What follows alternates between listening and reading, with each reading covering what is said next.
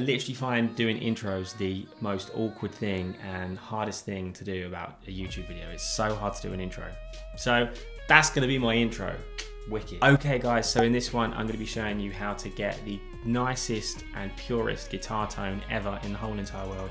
You're not gonna hear anything like this ever again. This is the best you'll ever hear.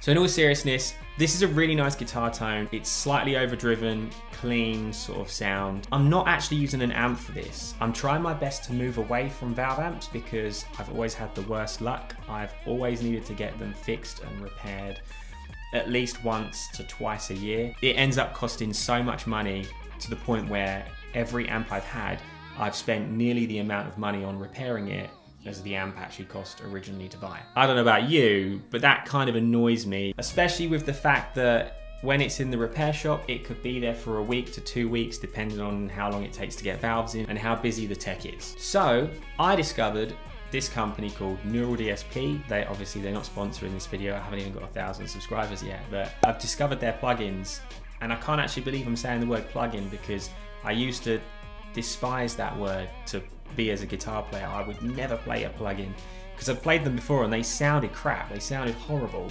Everything I've tried so far from Neural DSP feels quite real and it actually sounds quite good. But this one I think is the best one they have come out with, in my opinion. This one actually responds like a real amp. Like I don't really need to constantly tweak it to go, okay, now it feels real. Now it feels like it's responding properly. This one is just straight away, it feels real. It just is so nice. So it's convenient because it's all within the computer, and I'm just gonna be going through the sound that I just showed off there, and it's this again. This is obviously, I've got some humbuckers here, but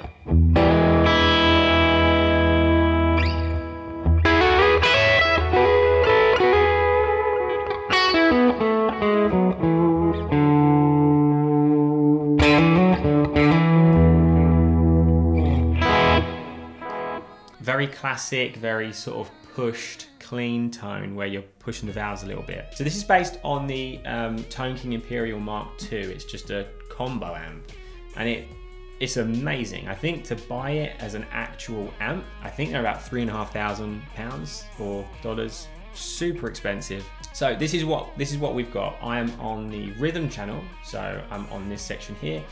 It's pretty straightforward. Volume, you're going to adjust the volume accordingly, but I've kind of got it there. I feel like that's where it bites just a bit. Treble in between 1 and 2, bass just sort of left at 12. I do have the gate on, but that's more when I'm playing with single coils.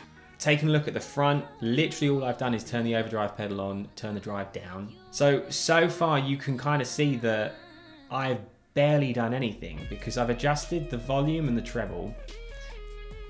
That's it. I've turned the overdrive 1 on, turn the drive down, right? Very simple. Going over to the cab section, I've got a 57 and a ribbon 121. Haven't really done much there if I'm completely honest. Left it in the default positions. Take a look. This is the only thing I've adjusted a bit really. And it's the delay on the reverb. So I've sort of programmed it for a quarter note on each side, left and right. Got the mix about, if I'm talking about a clock face, around about 8 o'clock there. Feedback also about 8 o'clock, so basically on number 2. Reverb is sort of relatively moderate. I'm not doing anything massive because I don't want it to cloud all my notes, but I want it to add a really nice fat foundation to what I'm playing. So dry and wet is at 3, decay is in between 3 and 4, pre-delay just left at 0. This one here is on 3, and then again this one over here is that's like 2 o'clock on the roll off. That's it. That is literally all I've done, and I got that really nice, really responsive tone. So what I am going to do is I'm going to plug in my Strat so you can hear how this responds with single coils.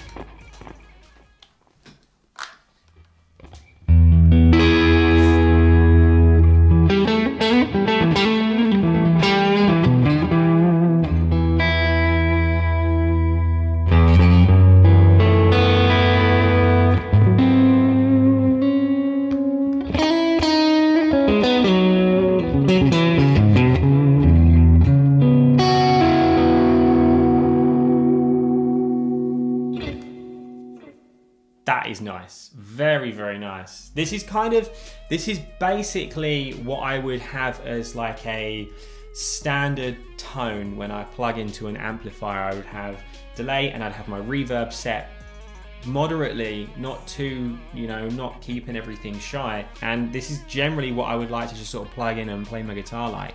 So I'm really happy. This is so nice. So this next one I've called Standard Delay Chorus, or Standard Del Chorus, just to keep it short. And I've kept everything exactly the same, but I've just added chorus, turned the depth up literally just a little tiddly bit. In between 1 and 2 on the dry and wet, and got the rate at about 10 o'clock, or in between 10 and 11, and I'm getting... Oh yeah.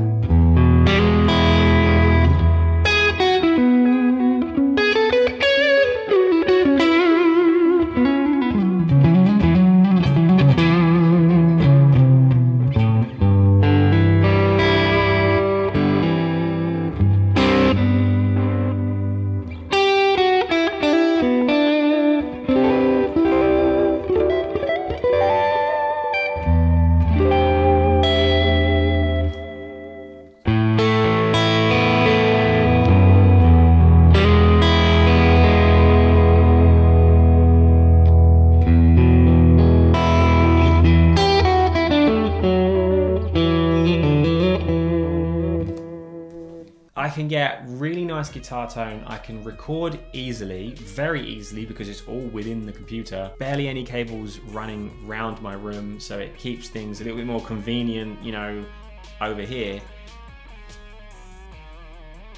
This is great. This is absolutely wicked. So I'm definitely going to be exploring this whole plugin world a little bit more, because it's only really in the last couple of sort of maybe month or two that I've really started to take a look at it. So this is definitely going to be fun to play around with. So that's pretty much the video. I hope that you enjoyed that to some degree. If you don't mind subscribing and liking and checking out my other videos, because I have a channel full of guitar related content, so please do feel free and have a look.